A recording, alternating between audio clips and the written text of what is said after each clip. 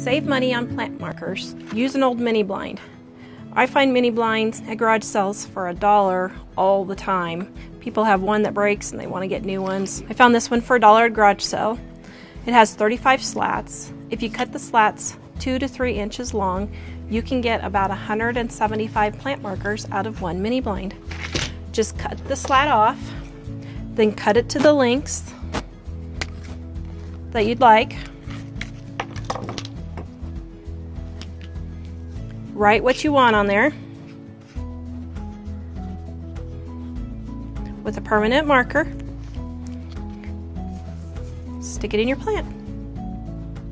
To save money for planting your seeds in pots, use toilet paper cores to plant them in. Simply cut in half, cut 4 slits, fold them under,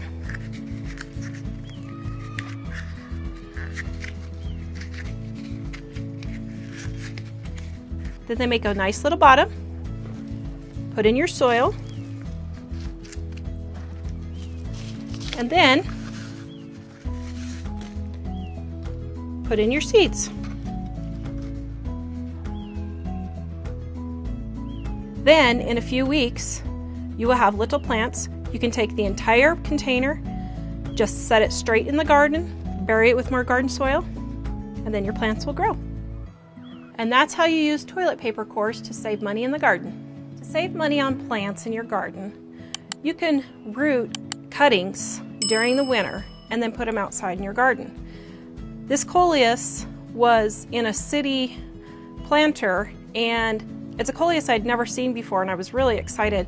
It was the day it was supposed to freeze, so as we were driving by, I had Mike stop, and I jumped out of the car real fast and grabbed a clipping, and I rooted it, and now it's been growing all winter. So now that it's getting close to spring, we have about 6 weeks left, I'm going to take some more cuttings and I'm going to root them. What you do is just cut right above where the leaves are, strip the bottom leaves,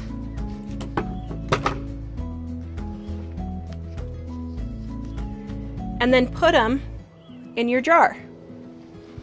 After a few weeks, your leaves will have roots. You can just plant them in your soil and you have more flowers for your garden. This also works really well with vines like sweet potato vines. I saved this one from last year and rooted it and have just kept it going all winter.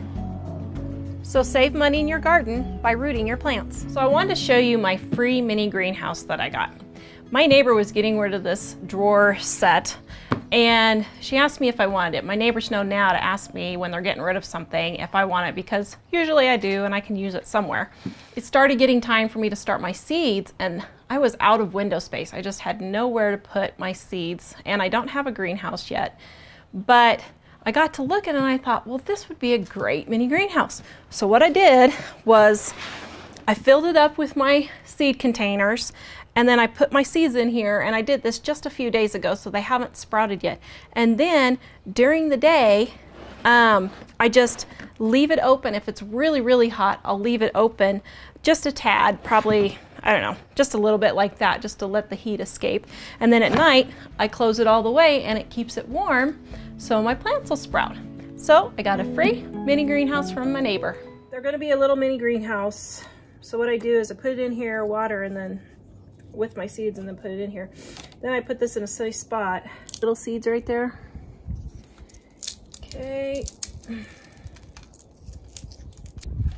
Okay, so I'm just gonna take and drop some in here, and then I'll just thin them later. Okay, just like so. This is the very scientific Tara way of doing it. Okay, not really, but there we go. And go. Now, for containers like this, what I do is I watch the water go down. So let me show you if I can do this. So can you see? Now watch.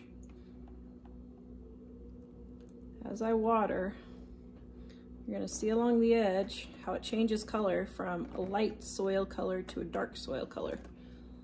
Can you see how it's changing as it's soaking in?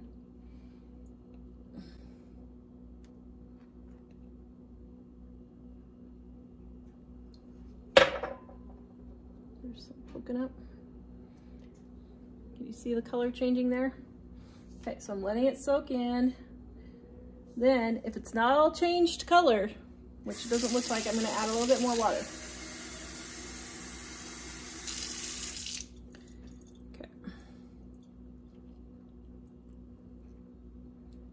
You want every bit of dirt to be nice and wet. Okay, that's probably good. Can you see the difference in the color there? Now I'm going to let this sit for a little bit and soak it up, and if it's still not all the way soaked, then I'm going to add more. Now, what I'm going to do is set this in the sun, which I'm running out of space here, but set this in the sun and let it germinate. Look at this. Remember when I got these guys? Look at my 6-packs fit perfectly in there, and I can set them in the window like that. An easy way to mulch in the garden is to take newspaper, lay it down, and then put cardboard on top of it. This works great especially for paths, or if you have a new place where you have soil that is really bad but you want to build up your soil. We just put up this fence, and I haven't been able to do anything with the garden back behind where the fence was going to go. So now we're going to lay down some newspaper and cardboard and start building up our soil.